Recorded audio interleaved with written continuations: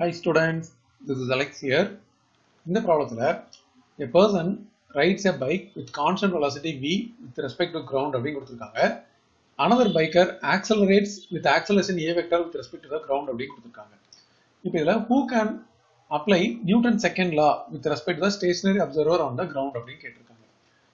First, biker 1 இன்னொன்று biker 2. So the biker 1 வந்து constant velocity v vector with respect to the ground travel பண்றாங்க. But biker 2 வந்து acceleration இருக்கு. Acceleration அப்படினா velocity வந்து change ஆகுது அப்படினு அர்த்தம். So acceleration a vectorல travel பண்றாங்க. ஆல்ரெடி நம்ம கான்செப்ட்ல பார்த்தோம் நியூட்டன் செகண்ட் லா அப்ளை பண்ணனும் அப்படினா அத வந்து நம்ம இனர்ஷியல் ஃப்ரேம்ல தான் அப்ளை பண்ண முடியும். நியூட்டன் செகண்ட் லா வந்து valid only in inertial frames அப்படிங்கற கான்செப்ட நம்ம நியூட்டன் செகண்ட் லா படிக்கும்போது அந்த வீடியோல பார்த்தோம். அப்போ இது கான்ஸ்டன்ட் வெலாசிட்டியா இருக்கறனால இந்த ஃபர்ஸ்ட் பைக்கரை வந்து நம்ம இனர்ஷியல் ஃப்ரேம்ஸ் அப்படினு சொல்லிரலாம். இது வந்து கான்ஸ்டன்ட் வெலாசிட்டியா இருக்கறனால இது வந்து inertial frames.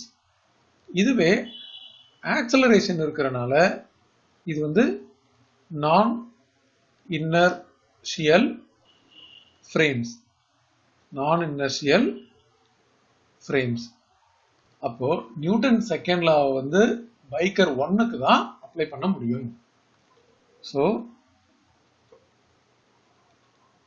Newton's second law is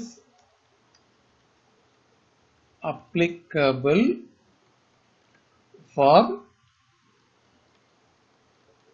biker 1 since he is moving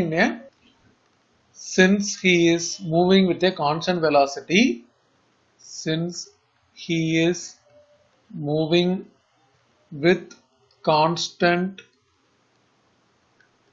velocity and he is in inertial frame.